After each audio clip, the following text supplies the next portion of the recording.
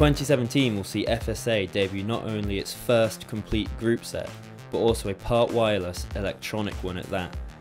It's an 11-speed system which communicates via ANT Plus wireless technology, making it compatible with Garmin and other cycling computer companies. There's the option of 2 different size shifters to suit different sized hands, and the brake levers have adjustable reach for better ergonomics. The battery sits inside your bike's seat post and a single wire runs to the front derailleur and control box. It then reaches the rear derailleur via the chainstay. FSA claim the battery will have a runtime of between 4,000 and 6,000 kilometers. Shimano's power meter has been a long time coming, but it has us excited due to the company being a benchmark for product reliability.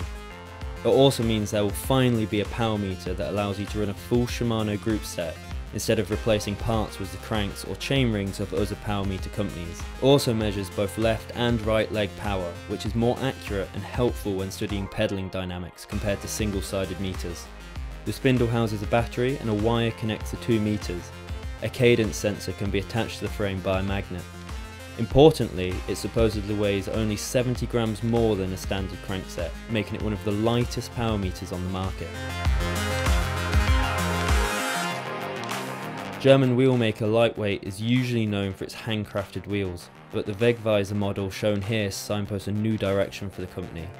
A filament winding machine now manufactures the carbon rim in one piece, with the spokes then glued to the rim via the triangles you can see around the spoke holes. Results are a stronger, more reliable wheel.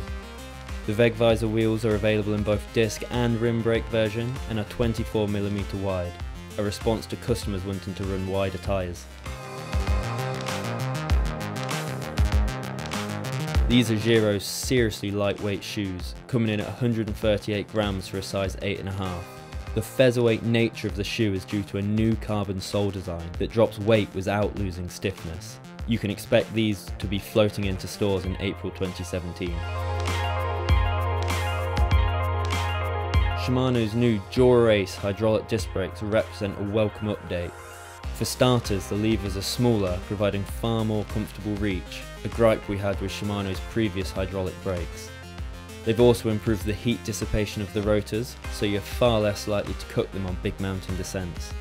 More importantly though, these could represent truly race-worthy disc brakes thanks to their weight.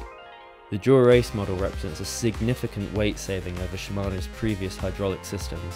The new group set comes in at 2,389 grams, only 338 grams more than the new rim brake equipped Dura-Ace 9150.